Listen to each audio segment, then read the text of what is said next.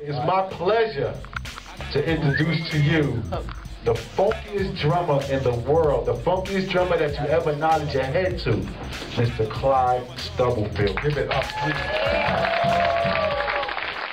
want to give a drummer some of this fucking soul we got there. You don't have to do no soloing, brother. Just keep what you got. Don't do it.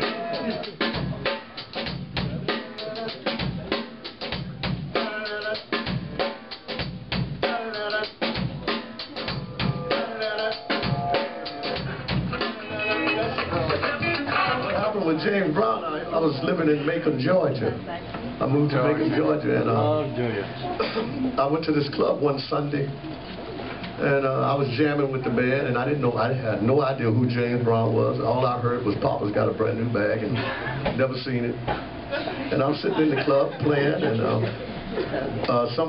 one of James Brown's hitchmans come up and go, Mr. Brown want to see you over there when you get through playing. I went, okay.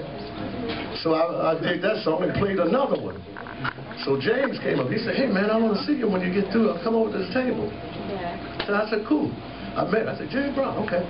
So I went over there to the table, sit down. He says, well, come down to Augusta, Georgia. I'm going to play a show down there tomorrow night, and come down and audition for me. I said, cool. Got down to Augusta, Georgia, and the auditorium was jam-packed to the people hanging from the rafters. And 6 drummers on stage, and I walked, he said, come on out here on stage. I said, I got to go out there and play out there. He said, yeah, come on out here. So he took the bass player, the guitar player, and the keyboard player. And I got on the set of drums way away from the organ. He says, no, come on over here by the organ. I went, oh, yeah, I got over there. And we did a song, and the place just went crazy. I said, oh, I came off shaking. He says, okay, I'll get in touch with you. So I got back home.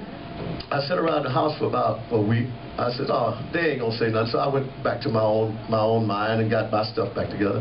In about 2 to 3 days, the guy came up and said, hey, Brown wants you to join him in North Carolina. I went, what? He said, get your stuff together, you're going to North Carolina. So I got my stuff together, and I went to North Carolina in 1965, and that's when I joined Brown, 1965 in North Carolina. Thank God. My first hit was Cold Sweat. Yeah, that was my first, which I didn't know it was a hit. It was a hit. It is, eh? It's really freaking amazing.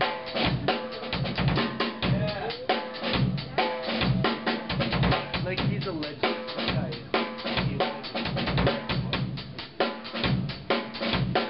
I got the feeling. Yeah! When you hold me, I don't do it. I said, baby!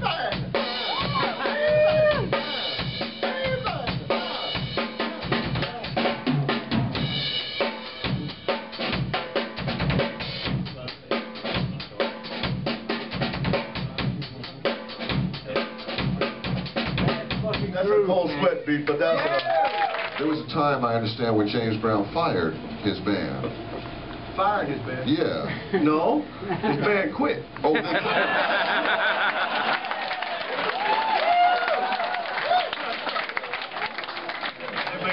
they quit? They quit.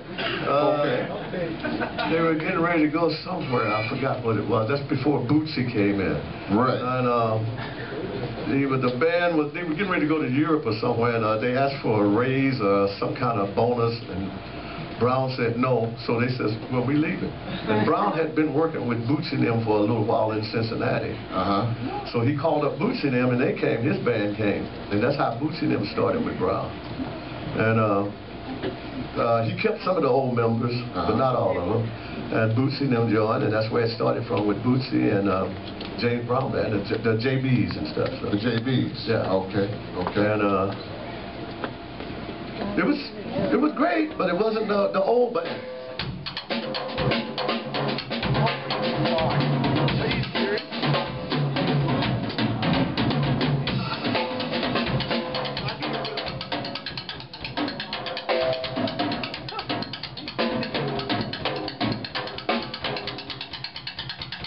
I do the rims on. Yeah!